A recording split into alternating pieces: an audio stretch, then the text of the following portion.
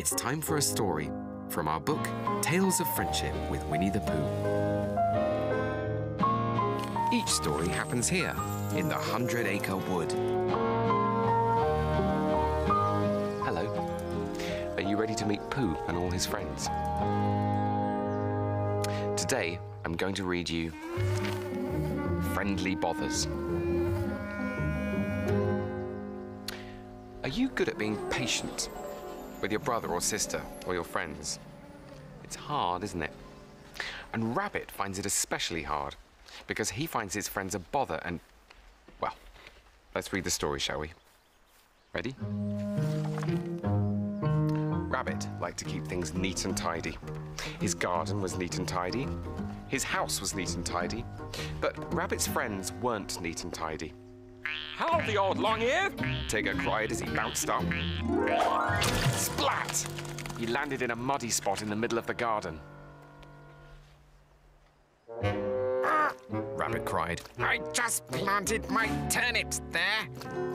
Just as Rabbit began to tidy up, Pooh arrived. "I was wondering," said Pooh politely, "if you might have a spare smackerel of honey." "I'm too busy to have you two bothering me," said Rabbit. "Off you go." He got straight back to replanting and tidying. Later, Pooh and Tigger came back to apologize. They felt they should help Rabbit clean up. "Sorry about the mythifying earlier," said Tigger as he bounced into the garden. Pooh tried to be helpful by digging a hole for the turnips. Unfortunately, he dug up the turnips that Rabbit had just replanted. "You two make a mess everywhere. Please leave. And this time, don't come back," cried Rabbit. Pooh and Tigger left again. Just as Kangaroo arrived, they'd overheard what Rabbit had said. "Aren't Pooh and Tigger your friends anymore?" asked Roo. "I'd miss them if they weren't my friends anymore." "I would too, dear," Kanga said. "Pooh has the warmest heart in the whole wood." Roo nodded. "And Tigger never gets tired of playing and always lets me pick the game." Rabbit realized that he would miss his friends if they never came to visit. "I think you could be a little more patient with your friends," Kanga told Rabbit kindly. "How can I be that patient?" Rabbit said. Kanga smiled and told him that all good gardeners know how to be patient. "You don't get upset when the wind blows leaves into your garden, do you?" Kanga asked. "Of course not," Rabbit said. "Or when your garden needs water?" "Absolutely not," said Rabbit. Roo clapped his hands. "You are patient, Rabbit." Rabbit realized he must try to be patient with Tigger and Pooh. Next day, they called again. "Are you still upset with us, Rabbit?" Pooh asked. Before Rabbit could answer, a gust of wind blew his hat up into a tree. Tigger bounced way up to get it back. He pumpkin patch. Rabbit nearly lost his temper, but he reminded himself that Tigger was trying to help.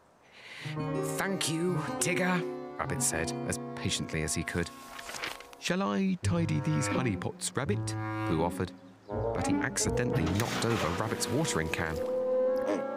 "Thank you, Pooh," Rabbit said patiently. "I was about to water that part of the garden anyway." Rabbit still liked to keep things neat and tidy. But from then on, he tried to be patient.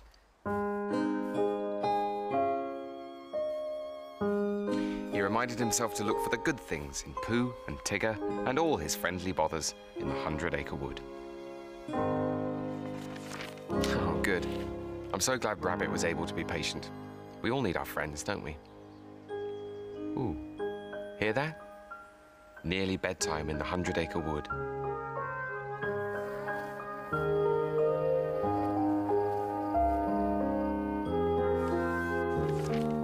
Now the day is nearly through, it's time for sleepy heads. But there's something we should do before we go to bed. First we get our PJs on, the ones that feel just right.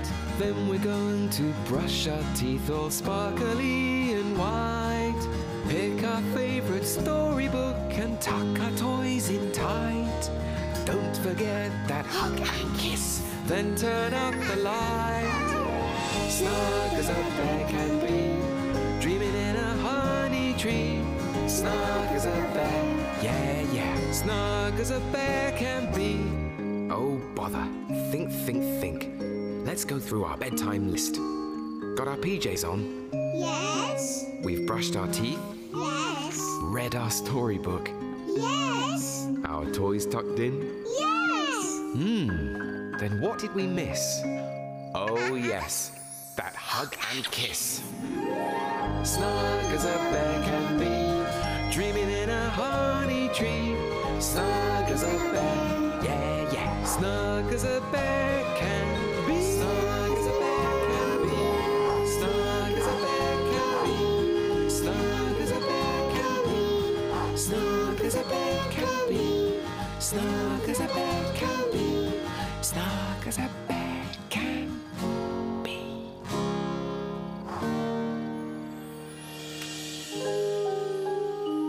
Good night, trees and honey.